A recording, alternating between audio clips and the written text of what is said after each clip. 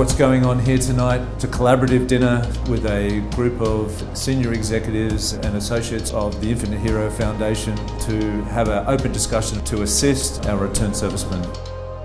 Our country is changing around us, and the way we support veterans and the way we think about supporting veterans is changing. In our minds, it's not the VA that's going to solve some of the world's toughest problems. It's the diversity of our community that's going to solve these problems. We're going to go to a place of something completely brand new that maybe is controversial in a lot of ways, but we're going to try it because what's happening now isn't necessarily working. We're still losing veterans.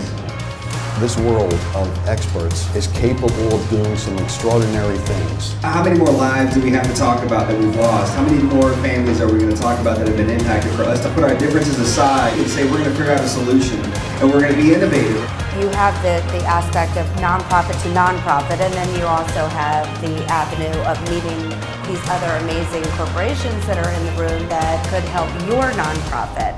It's a wonderful mix of opportunity. We have to heal them mentally first, but secondary to any purpose. The conversation can't be around how do we get people back to the mean. It's got to be around thriving. We have the intellectual capacity.